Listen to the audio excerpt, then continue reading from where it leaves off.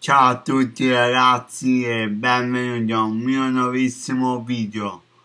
Oggi tu devi aspettare che faccio questo video, l'hai letto pure dal titolo.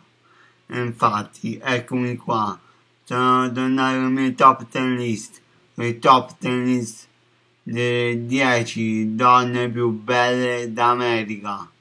Incominciamo subito e c'è pure l'asino, cioè ci siete, voi ci siamo presenti giorni, già molto meglio, e sono pure i miei peli,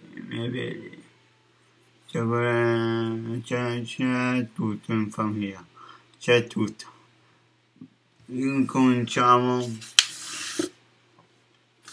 dicendo al 10° posto, ho visto su questo sito dove vado sempre, c'è Vanessa Hudgens, perché chi è che non si aspettava Gabriele Montez di High School Musical in quel punto, al 10° posto.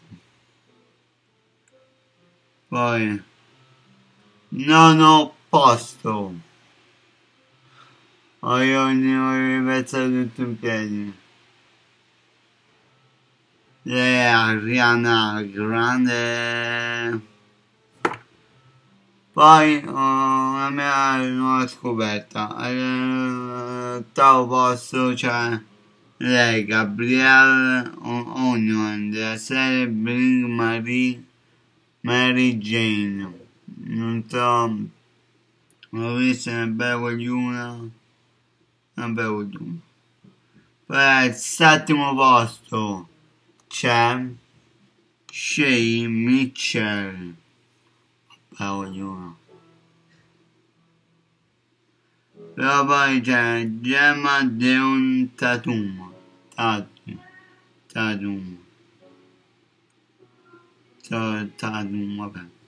Allora, questa qua è come la nostra Maria di Filippi, raga.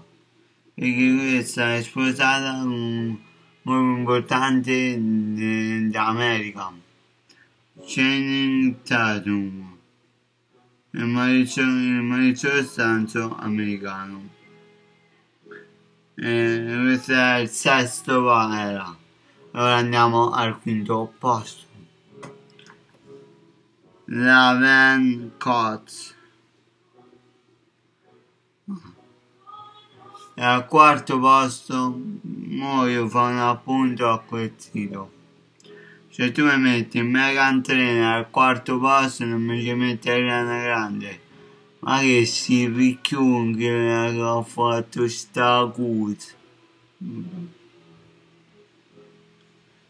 Poi al 3° posto c'è Tara G. Hansen, vabbè, voglio una coreana scozzese e fit. Al 2° posto c'è una che si chiama Gigi Head, non so. Allora, al 1° posto c'è la mitica, c'è che mitica, la migliore, Sandra Bullock. E con questo direi che è tutto.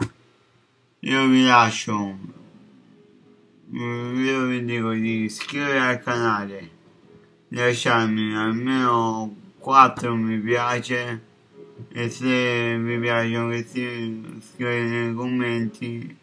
Se vi piace questo continuo così, voglio fare questi video. E ricordiamo, Federico Pettini leggenda, The Brand of the World, sono sempre io. E noi ci vediamo domani in un prossimo video. Bella a tutti, bella gente, bella zio, bella il capitano.